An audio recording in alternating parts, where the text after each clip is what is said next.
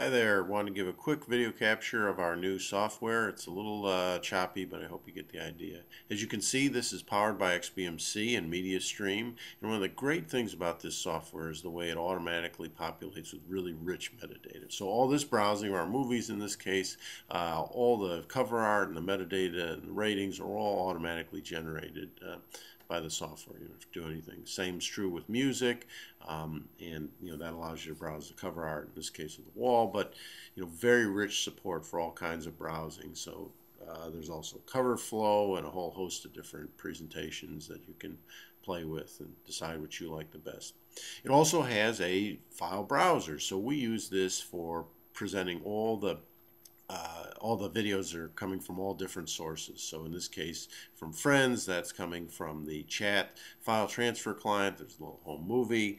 We've also got Miro, which is doing all your video podcasting, broadcasting from BitTorrent and RSS feeds. So we've got the President's Weekly Address in this case, with thumbnails as you'd expect.